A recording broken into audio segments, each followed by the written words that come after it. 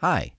With MRPeasy Enterprise Edition, it is possible to enable document approval functionality, which is necessary when certain actions must be approved first.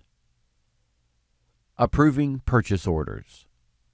In your organization, for some positions, it might be permitted to create new purchase orders, but they must be approved by a manager before they can be ordered.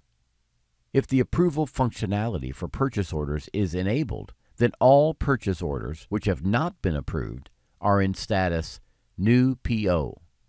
It's not possible to fill any of the fields used for tracking purchase order progress. Neither is it possible to use the Send PO button.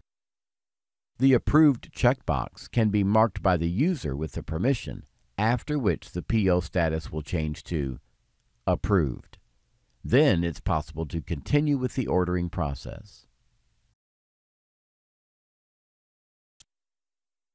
If manufacturing orders are configured to require approval, then unapproved manufacturing orders are not visible in the production schedule, and the workers cannot see or report the operations.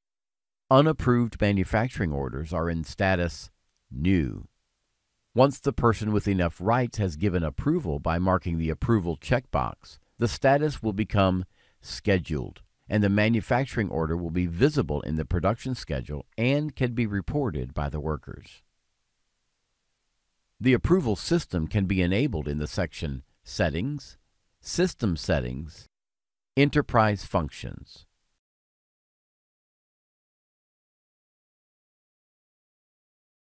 Here you can choose which documents must be approved.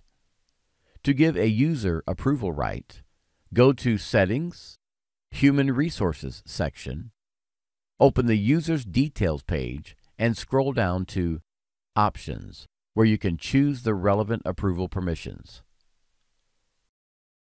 In this video, we described how the document approval system works. To learn more about MRPeasy, please see our other videos. Thanks for watching.